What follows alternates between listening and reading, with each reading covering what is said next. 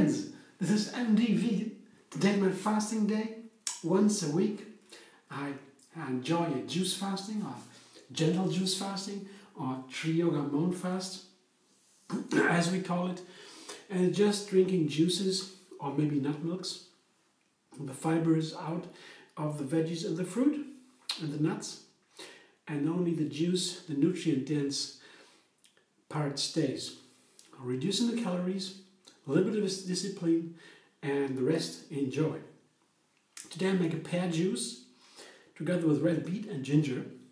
The pear I found together with ginger, it's especially interesting. It makes a really warm feeling in the tummy here. Ginger and pear, hot and sweet. It works so nicely together. I was so surprised.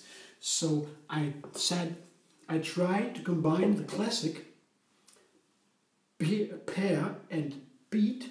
Usually I use a beet juice, mainly from beets, and a little bit of pear to make the beet nice in the throat, because it can begin to scratch if I juice it as is and drink the beet juice. It would begin to scratch in my throat half an hour later after drinking, or 20 minutes. That's not pleasant because of the oxalates. But if you combine a little pear, that doesn't take place. So it's nice to combine pear and beet. But together with the ginger now, I use a lot of pears for the ginger and a little of beet. So I turn it around and see what a feeling would take place, what I have with the juice.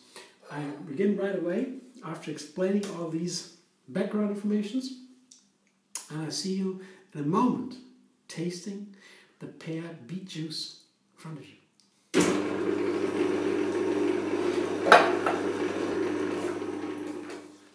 I used my produce, and I have a nice container of juice. All that left, just tasting it. Stir a little bit to bring it all, to combine it all evenly.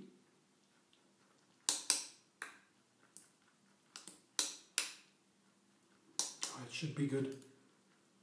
Now I'm curious.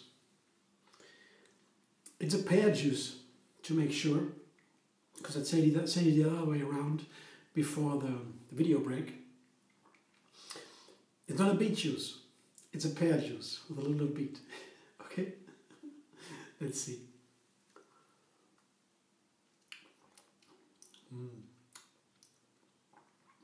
Wow. Nice. It's a pear juice with a bit of beet. And the ginger is there too. It's not too much. I used all of the ginger.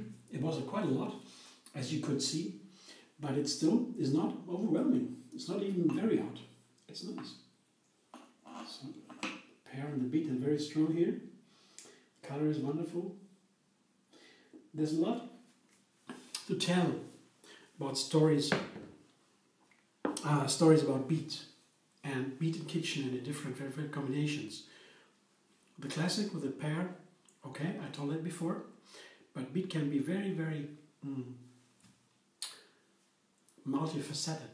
So lot of variety is possible with the pear, with the beet. Don't know any other fruit or veggie. You can do that. They can do that. Now I tried this, and it's a fascinating flavor. It's really the beet in the background, colors in the foreground, and the pear is all there. And it has this gentleness.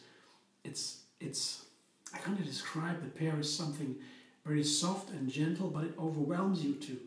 It wants, now that's the right correction, the right expression maybe, it wants all the space to show its flavor, its greatness, its gentleness. It needs a lot of space.